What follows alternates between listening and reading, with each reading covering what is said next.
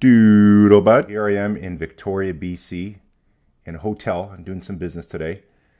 Filming the end of this video. I got some takeout, went to the noodle box, and I got this pen.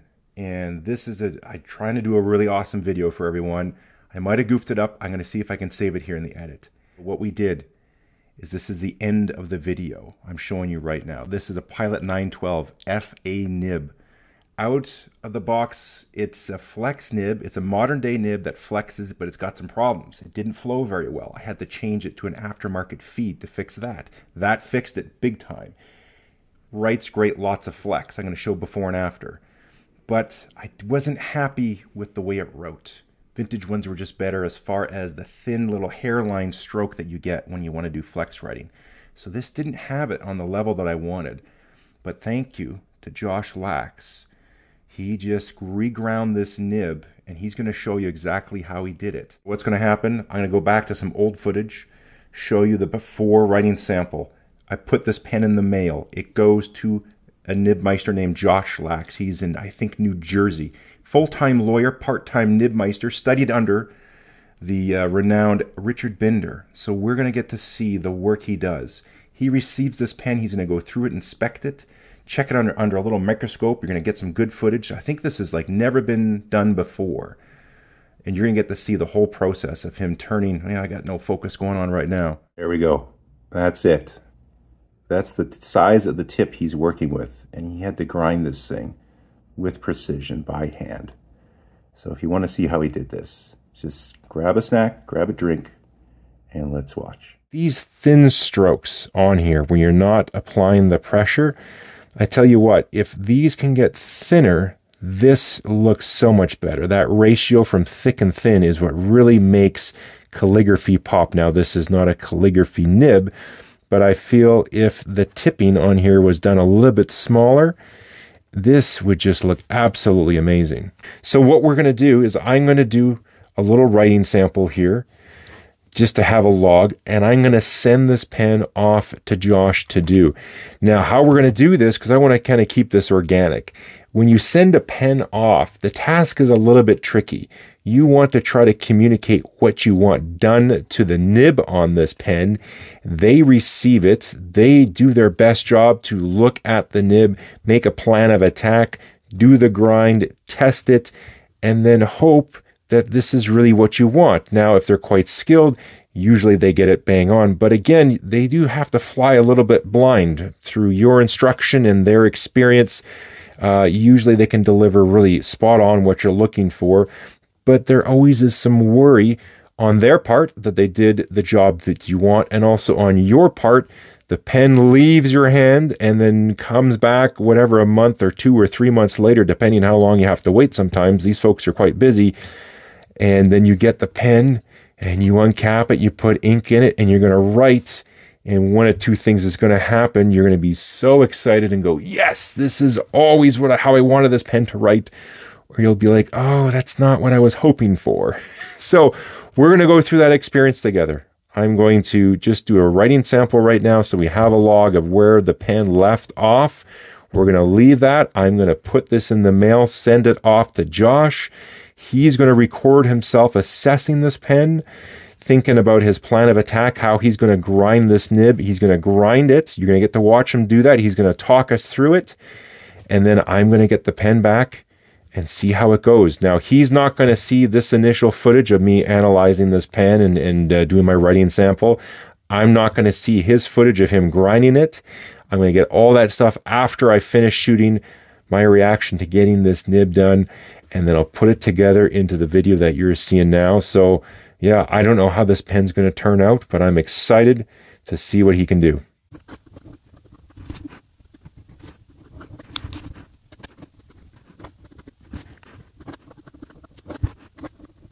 So the before writing sample is done. All there's left for me to do now is clean out the pen, package it, and pop it into the mail. So here's the moment of truth. I got the pen in a little protective tube there. I got some instructions for Josh, and I'm going to go chuck this into the post right now. Made a special little trip across the line because I have some other stuff to pick up. So I'm down here in Washington State, going to mail this and pick up some other stuff to review. Doodlebud. All right, I am not Doodlebud, that was just a joke, but I am holding this sort of suspicious looking test tube. It looks like it had to do with some sort of pen. Looks like a pilot. Anyway, there is a pilot contained within the wrapping here as I pull it out. And it is a little dusty, but no matter. It is a pilot, I think it's a 912 FA. And this one looks like there's a fair amount of tipping. And it looks like Doodlebud has installed the, I guess, FlexNib Factory feed. It looks a little low, but we're going to get into all that. All right. So what are we doing today? We are going to grind this. The goal is to make as close to a hairline point as possible while still being smooth. Now, I will tell you, dear viewers, that it actually, if you want to make a true hairline, meaning like 0.01 millimeter or something like that, you are likely going to not enjoy it that much if you're looking for smoothness. It just is naturally rough. You're writing on basically a razor's edge. But we're not going to go that deep. We are going to go a little bit dialed down from that because we want Doodlebud to rave and hem and haw about this. So without further ado, let's get into the pre-grind inspection. You are looking at this Pilot FA nib through my 10x moment lens, macro lens. So right away, we have a problem here.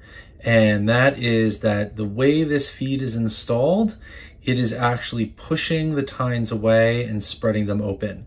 And it doesn't look like there's a bend. So if you kind of look at the plane that's at the top of the nib, it doesn't necessarily look like it's a bend. I actually am going to look at it with a loop because I'm not going to see it as well this way as I will with a loop. But there's something going on here that needs to be remedied. The other thing I think I mentioned before is that this feed may or may not be sitting in the right spot, but my prediction would be it would, if I got it into a better position, it would actually still be pushing things away. So that'll have to be fixed. Let's talk a little bit about what the order of operations is going to be, and I'm going to attempt to use a probe. All right, so what's going to happen is I'm going to have to remove the top of the tipping, sides of the tipping, and the bottom of the tipping. And then I'm going to have to make some different chamfer and diagonal cuts to give this nib some radius so it's not awfully scratchy when it's being used. Now, I'll point out one thing I've heard, it rings true to me. You actually need, you see there's like a sloping nature of the tipping there. Mike Matsuyama, who I believe worked for Sailor, was quoted by someone as saying, and I've tried it and I think it's true, that when you have something that flexes like this, you sometimes want some of that slope. And so I think that's what you're seeing right there. This is going to have to come off of the feed for some of these operations. And the other thing that's going to happen is I'm going to have to stabilize this nib. Oftentimes this is a probe, but I actually use the bottom of a X-Acto knife to actually keep these tines from flapping around from the vibrations of the tool. I don't know if everyone does that, depending on the machining you're using, but with the way I do it, you need to do that. So that is the pre-inspection. The other thing we're going to look at just is, so it spreads, right? I may have to tune this up a little bit because it may be sprung. I'm going to look at it in a different way in a second. It's a thinner piece of gold, and I often cut into this region right over here when I'm making things very, very fine. I'm going to have to make some game time decisions about that. Anyway, so that is the pre-grinding look at this nib. Hopefully we'll come out okay, and if not, this will be a very embarrassing moment on YouTube. Anyway, let me go get started and I'll come back to you shortly with some further reflections. Here is the patient, and I've taken it off of the feed, and as we can see, the tines are basically straight. And I don't know if that is because of flexing it, it's slowly unbent, or it's the feed has pushed it there and there they've remained, or it came from the factory like that. So I'm gonna need to do a little bit of tuning because I don't want to have a problem when we get into it. Now, the other thing I'm looking for is a bend in sort of this region down here, because that also would explain why they're flapped open. Looking under the loop, it didn't seem like there was a bend, but here I've discovered what could present an issue. So if you're looking at this side, the left tine, you'll see that it's actually smaller. Let's see if I can get in close and focus. There we go.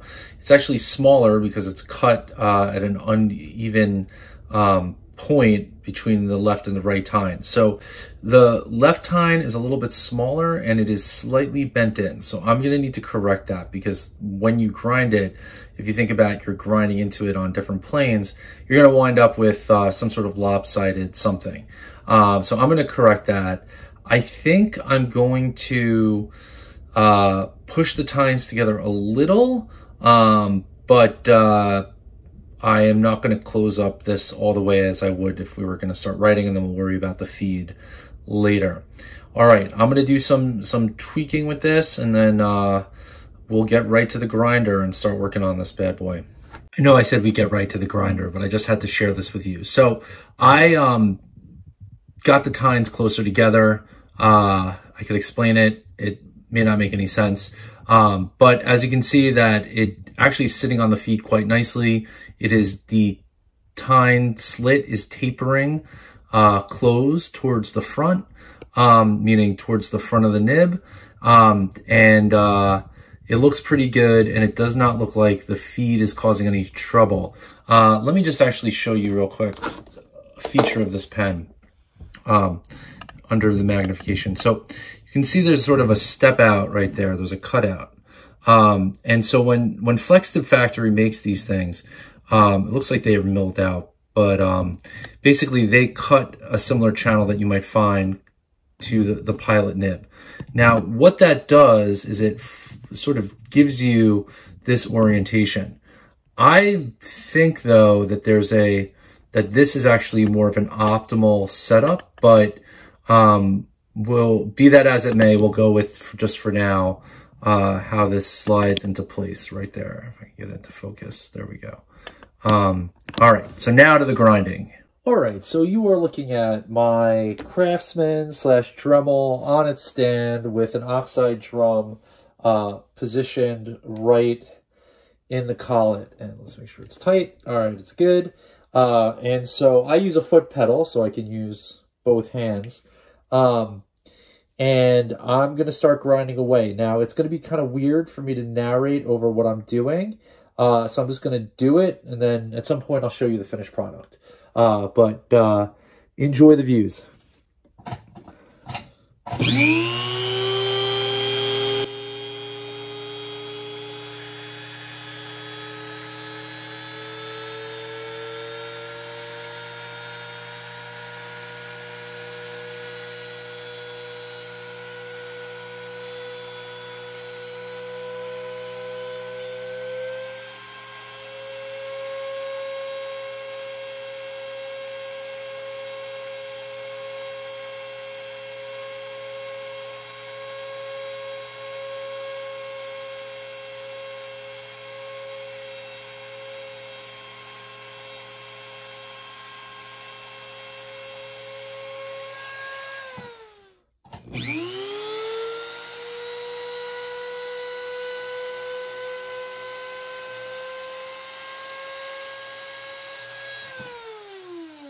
Right, this is obviously going to look very ragged, but fear thee not, I will get it all set up in a moment. But as you can see, we've cut away a fair amount of tipping, and we're left with something that somewhat resembles the shape that Pilot sent it to Doodlebud in. But obviously, the plating and stuff I took off on the bottom because you had to. And we're going to smooth this one out. So you can see that it has pretty sharp edge right there. And I'm not that worried about it because sandpaper is your friend and it's going to take care of everything. Similarly, the diagonal cuts, I'm going to even out by hand because it was very soft on the grinder and I did not want to damage it in any way by going too long, too fast. So I will clean that up. But despite what you may be thinking in your core right now, this is actually looking pretty good. All right. I'll be back with more shortly. So, I have been hard at work shaping the tip of this thing, which I will tell you is no easy task because it is very soft. So we're getting, I have no idea actually, I have not measured this line, but it's very soft. The downstroke is pulling it up. But when you go like that, ooh, this needs a little more work. Be back in a second. So here we go, we're gonna stabilize.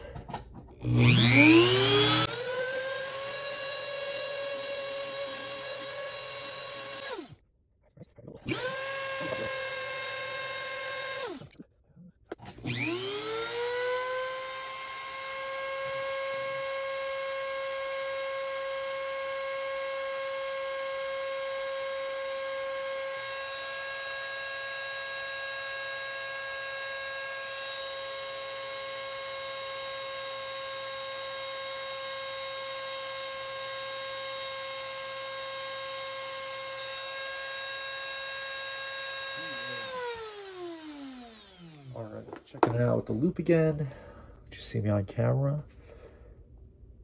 All right, it's interesting. The material is cutting at an interesting angle. And I don't know if that's because it's flopping around and I'm sort of powerless to do anything about it. Let's see, this is why you need nails.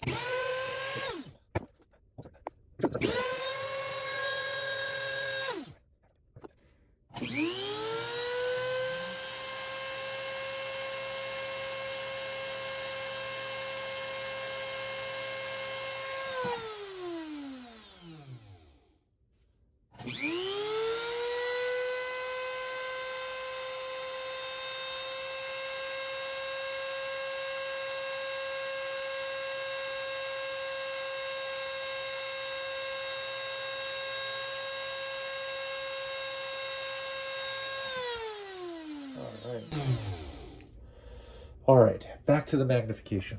All right, so I've been working on this. I tried it a couple different ways, really fine, a little softer, and what I'm finding is that this is the optimal ratio of smoothness to flex variation.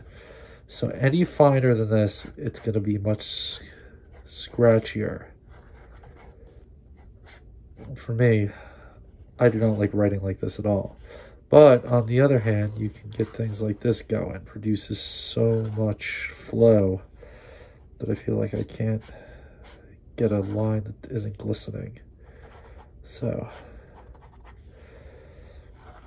here we go.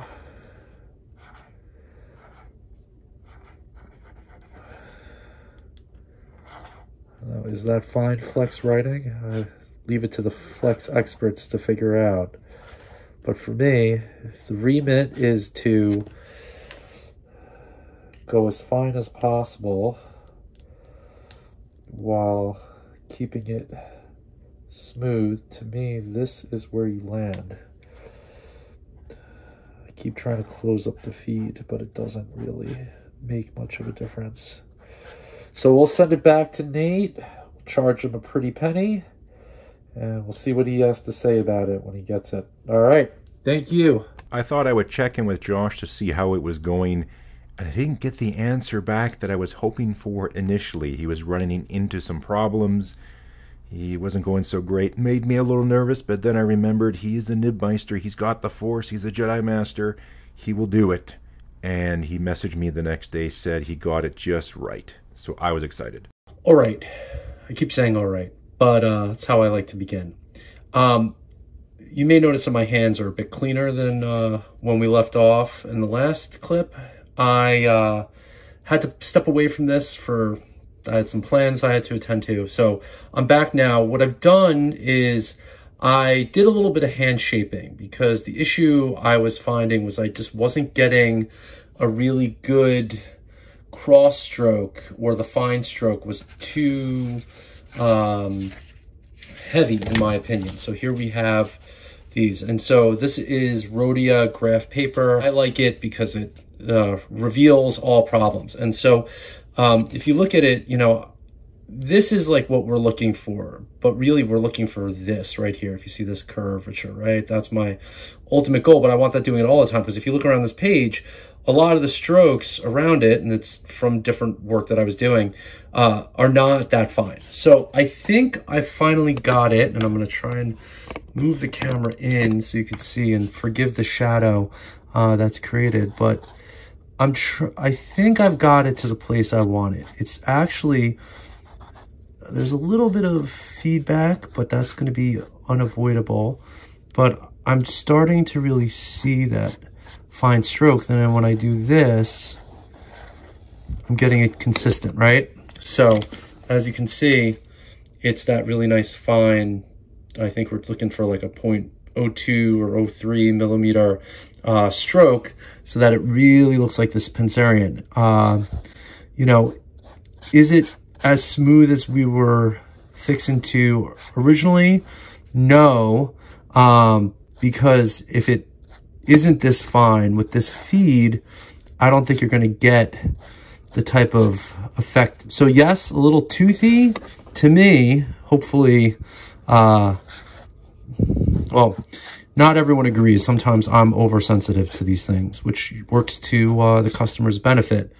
Basically, what I was feeling before is that really any line I was putting down was like super wet, and now I'm getting really nice fine lines, really thick lines. If you go slow on this, you get like a double broad, or maybe triple broad if you're fixing it, all right? But that is the way that this had to be arranged. So thank you for coming on this journey. I know there's a lot of dead time where you're just watching me do stuff, but you know, that's sort of it. I can show the nib a little more. You see, you remember what we started with. I'll try to focus it for you right there. You may remember that it was had a whole bunch of tipping. I've taken a lot off because in my judgment that is what is going to give us the best result. And so I could zoom in on it, but for sake of brevity, here it is. All right, thank you. So here we are in the bustling town of Sumas, Washington, here to pick up my pen because it's ready. Super pumped. So now we have the moment of truth. Through the magic of editing, I have not actually watched the videos that Josh provided of him grinding the nib. I received the pen. I had to head out of town right away, but I brought the pen with me to try this out. I'm going to ink it up, do a writing sample, and then I'll watch the video that you just saw of him grinding the nib, and I'll comment on it as well. But I just had to do this. I'm not even at home. I'm in Victoria right now, staying in a hotel. So I brought my gear, and here we are. Let me ink it up.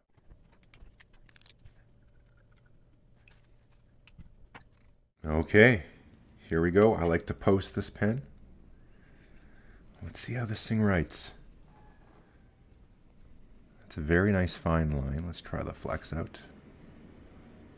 You might hear some noise. One of the bus stops is just down the street here. I'm trying to get the focus just right for everyone. Oh, that is significantly finer on the cross strokes. You know, it has a little bit of a tooth to it just because it is so fine. There are limits, but that is a massive, massive difference on that finest line that this pen can produce. On the back side of this page, or I should say the other side, is this same writing sample I did before I sent it. What I'm going to do is just reposition the camera here and just write with it a little bit, get used to it, and then I'll compare the before and after. So when you get a pen ground like this, especially it being a flex nib, very fine point, it takes a little time to practice and get used to it like a new instrument. So I just tried writing a bunch of stuff, even what I'm going to have for dinner if you don't know what to write. Very impressed. This, you can see the comparison here. Those thin strokes are perfect. Exactly what I was hoping compared to the previous stock nib grind. This thing is fantastic. Just did some more writing, took my time, maybe spent 45 minutes as I recorded this. I just couldn't be any more pleased. The result is exactly what I was looking for. Perfect line variation. Yes, a little toothy, but you're going to get that. I love writing my grandmother's name and practicing connecting the cross on the T to come down and finish off the back of the D. One of those things I like to do. So I finished my snack, and I watched the videos, refilled my drink, and I'm having to voice over this part of the video because for some reason the audio got totally garbled. So I'm going to give you some closing thoughts.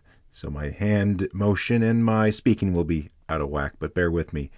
Thanks to Josh Lax for doing everything you did there. Those videos were absolutely amazing. Seeing you work this pen and just the care and attention that you put into this really, made me bring respect to an even further level. I had no idea. I thought I had an idea. I really had no idea just how in-depth you would go into something like this. And thank you for all the commentary and footage, up-close views of the nib, and your grinding was fantastic. I'm going to cherish this pen now. It was on the verge of me selling the pen. I wasn't overly excited about it. It worked great, but it wasn't exactly what I wanted. I am now going to keep this pen and keep this thing forever. So it was worth every penny, especially if you think about how much that cost was over the lifetime of the pen. It's totally worth it. So I hope this answered some questions to folks out there who are thinking of getting someone to grind their nib. For me, this was absolutely worth it. Something I've been stressing out for about a while. We got to learn so many things. Got to see the little tools and accessories that you use to help you during your grinding process, even while you have longer fingernails, so you can put your finger up against the nib there to control it even better. That's just, it's crazy. Like that level that you go to perfect your art, your craftsmanship, and just, you don't let anything slide. So very impressed. I thought I knew a lot before I realized I knew nothing. So this pen's going to be saved. I'm going to keep this forever. I think you really pulled out just the perfect grind, at least for me. And that's what's so tough to do, is to interpret what someone's hoping for. And you did that just wonderfully. You were a little bit worried. It turned out perfect. You don't need to have any worries with this one. So again, if I haven't said it already 100 times, thank you to Josh. Be sure to check out the JJ Lax Penco site to hook up with Josh if there's anything you're looking to do. Also, you can pick up pens that already have a custom grind from Josh. If you go to the Esterbrook website, he has something called a scribe nib that he does, and they have them in stock, and he does them in batches. So that's one way to check out his work as well. I'd love to hear from you down in the comments. If you have a pen with a grind or one you want to get done, that'd be great. Please share that in the comments. Curious what people are looking for, hit subscribe. Thumbs up, comment, all that stuff. We'll catch you next time.